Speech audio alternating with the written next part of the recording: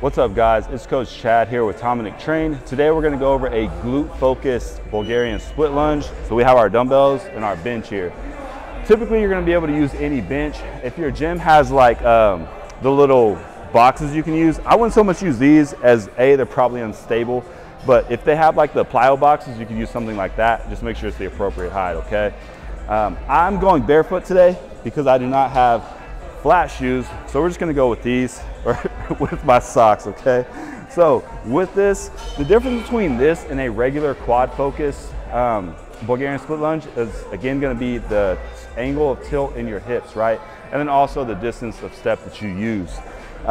With a Bulgarian split lunge that is glute focused, you're going to be tilted forward to elongate that glute as much as possible. So your actual path of motion is gonna kind of be like down and back versus like just straight down and up, right? So to start, you can go ahead and grab your dumbbells. And actually, I'm gonna show you guys a little tip. You can go ahead and leave your dumbbells down. That way you know exactly where you wanna be. Perform just a kind of a warm-up rep, going back the way you want, and make sure you're where you wanna be, right? Next, when you're ready to start, you can go ahead and go down and grab your dumbbells, come up and get to your starting position.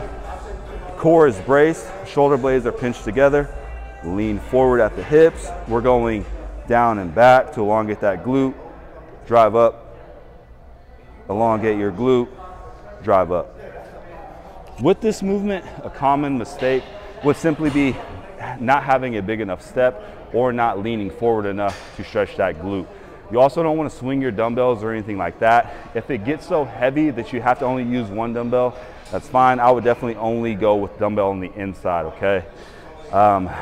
Lastly, just control your tempo and give yourself a solid pause at the bottom.